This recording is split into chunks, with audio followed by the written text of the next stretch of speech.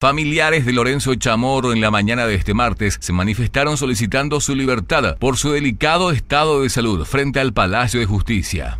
Que trabajó toda la vida, o sea que 32 años de trabajo en la EBI. 33 años. Nos casamos de 23 años los dos. O sea que...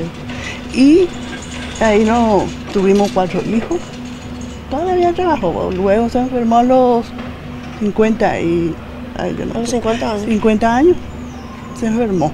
Bueno, eso después ya le dijo todo mi hija.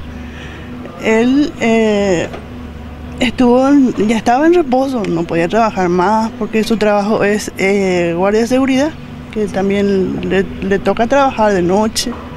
Él ya no podía hacer más eso, entonces estaba en reposo.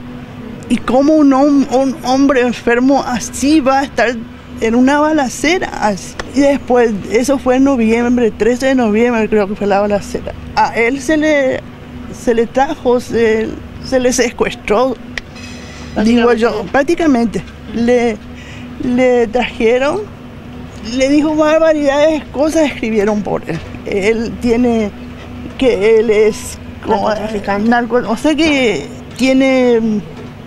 como te digo, flotas, embarcaciones, y ni siquiera una canoa él tiene que tienes animales. ¿Eso quién escribió? ¿La Senat por él? Y sí, la Fiscalía, sí, la Senat. todo. La Fiscalía tiene... ¿Habla con él, señora, usted? ¿Suele hablar con él, con su marido? Yo toda la vida, o sea que desde que él está ahí, yo le visito. ¿Cómo está? Y cada día empeorando, ahora ya es diabético. Y ahora está internado. Ahora yo recién vine ahí, está internado, empeorando cada día. Se hizo seguimiento de esos 6 meses.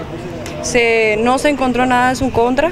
Luego ellos volvieron a pedir una prórroga de 6 meses, se le volvió a dar y ya se cumplió un año, un mes, y hasta hoy en día no hay nada en contra de él. No hay nada, nada. ¿Dónde está la justicia?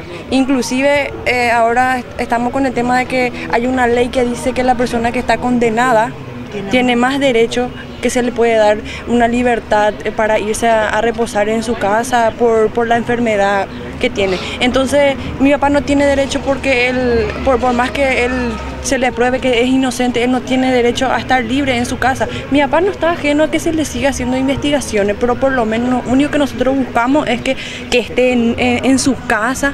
Imagínese el suplicio de la familia, y el director informa que él no tiene las condiciones para albergar este tipo de personas con esta enfermedad grave. El informe dice: ante una eventual urgencia o crisis con compromiso cardiovascular, no contamos cuidados intermedios ni unidad de cuidados coronarios, ni con personal entrenado para manejo de este tipo de patologías complejas, debido a que no contamos con sistema de guardias de 24 horas, quedando el servicio de manera por varias horas y días al descubierto.